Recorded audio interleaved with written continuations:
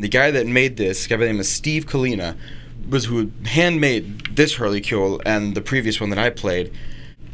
And so we started making it.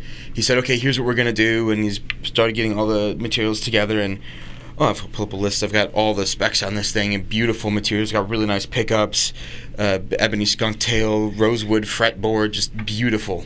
A beautiful instrument. And he shipped it all the way from Finglass. It's a neighborhood in North Dublin to my home outside Chicago. And yeah, every time I play anything, I just pick this thing up and play. It's just, out of all the guitars I play, I think this one is the one I pick up and just kind of play the most, because it's small. You can sit at your desk, on your bed. It's not going to interfere. It's just, it has a good sound. You can plug it into an amp and you can put gain in it and play rock songs, or you can just sit down and quietly play in the evening, because it's slightly quieter when it's acoustic, but also very full. And the interesting thing with this is other people have made guitars out of hurling sticks. And a hurling stick is, it's a sport. Think of it like a different kind of lacrosse, which is a gross oversimplification, but that's the closest thing we have in the States would be lacrosse. It's, imagine taking like a wooden lacrosse stick, which is this shape here.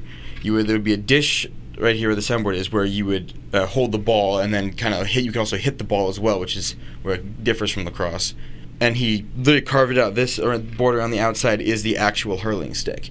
And other people have made electric guitars out of hurling sticks, because all you need is a pickup. You don't need the sound hole or a sound box, which this has a full sound box in it. And that's where it becomes unique, is that it is a one-of-a-kind instrument.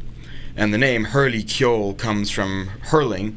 The stick is called a hurley, and then ceol is Irish for music. But around the sound hole it says "Love and music are eternal" in Irish, which I think is very true. So this next song is called "Johnny Jump Up" by my favorite Irish band, Gaelic Storm.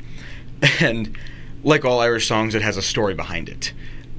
This one is about a man who goes into the pub for a nice quiet pint. So the sun, it was bright, the day it was warm. A quiet pint wouldn't do me no harm. He goes into the pub and he asks for a stout, and the barman says we're all out. So he tries cider. Yeah, the cider is so strong it knocks him back, and he's like, oh, never again. So I try the Johnny Jump Up, which is the type of cider. And the story goes on to talk about more people who have the cider as well, and it has like almost a magical property to it. He gives it to a man who had 6 pints, but he causes him to go to the loony bin, to the asylum, because he goes crazy from just having too many pints of cider. But yeah, it's a fun, and it's pub song. But yeah, this is Johnny Jump Up.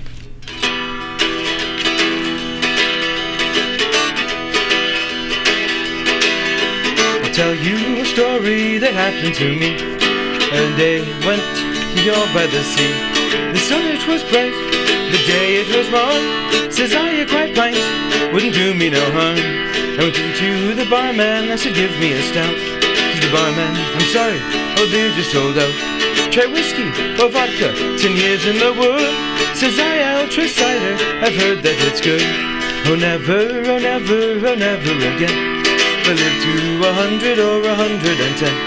I fell to the ground and I couldn't get up after drinking a pint of the Johnny Jump Up. The lowering the third, I headed straight for the yard, where I bumped into Brophy, the big civic guard. Come here to me, boy, don't you know I'm the law? Well, I upped with my fist and I shattered his jaw. He fell to the ground with his knees doubled up. Sure it wasn't I hit him with the Johnny Jump Up. And the next thing I met down in You're by the Sea was a cripple on crutches, and says he to me, I'm afraid of me life, I'll be hit by a car. Would you help me across to the railway man's bar? And after 3 pints of that cider so sweet, he threw down his crutches and he danced at his feet. Oh never, oh never, oh never again, if I live to 100 or 110. Cause I fell to the ground and I couldn't get up after drinking a pint of the Johnny Jump Up.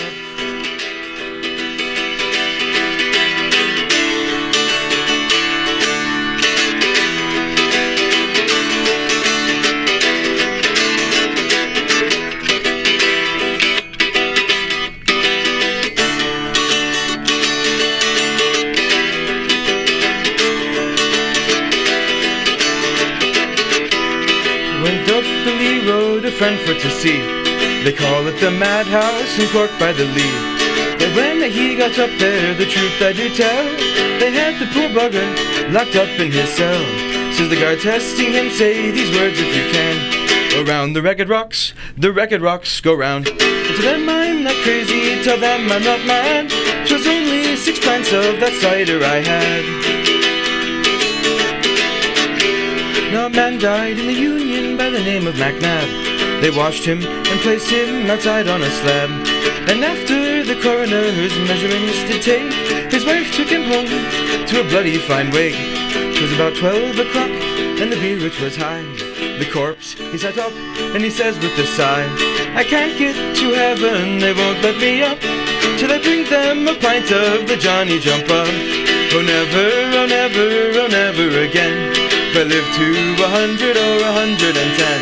'Cause I fell to the ground and I couldn't get up after drinking a pint of the Johnny Jump Up.